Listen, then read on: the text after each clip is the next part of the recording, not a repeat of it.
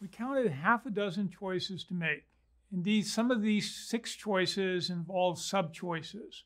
But let's focus on how much discretion you have in making these decisions. The first choice, in some ways, is the most important.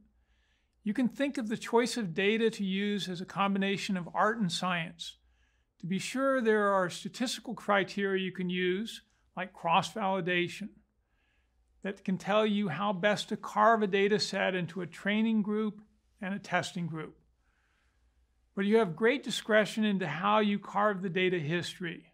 Should you use the last 6 months of data, or should you find a time period that is more similar to now, which hasn't occurred for a number of years?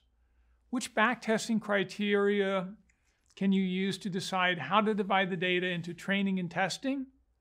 Should you penalize the errors in testing much greater than the errors in training? Should you include data on days that are not representative of the overall population? For example, before major holidays, financial markets tend to close early, or should you include these as half days? None of these choices are wrong, but you will discover that some choices work much better than others. Why? Because you find the data you've selected to be more relevant to what you are trying to predict. When you make the second and third decisions, you are deciding on the best values of P, D, and Q.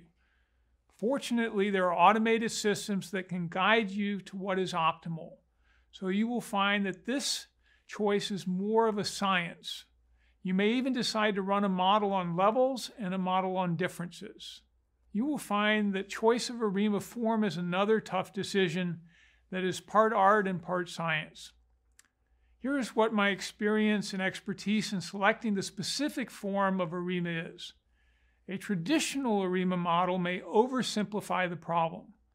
On the other hand, a more complicated seasonality model may overcomplicate the problem. The fifth decision is the choice of estimation method. I usually defer to software. Most time series software has an accurate and robust implementation of these optimization methods. You may not realize which optimization to use. This happens because often software running ARIMA models uses suitable defaults. If you dig deeper, you will find options to choose different estimation models. Also, you have the ability to tweak the models. Yet there is still some art involved because you may have to decide which methods tend to work best on which problems. Also, you may notice a problem with starting values. Typically, these optimization methods need guesses or starting values. The optimizer then starts at those points and searches the space to minimize the discrepancies. Many algorithms have a common weakness. If they start at a certain point, they may get trapped into a local minimum. This gives a solution, but it is not the best one. In fact, it may be far from the optimal one.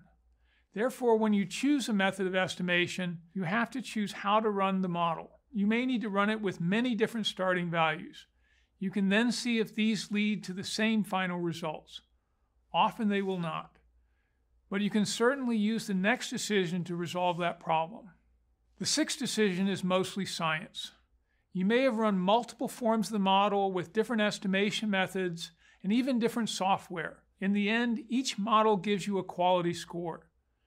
We discussed these in a previous section. You simply choose the model with the optimal value.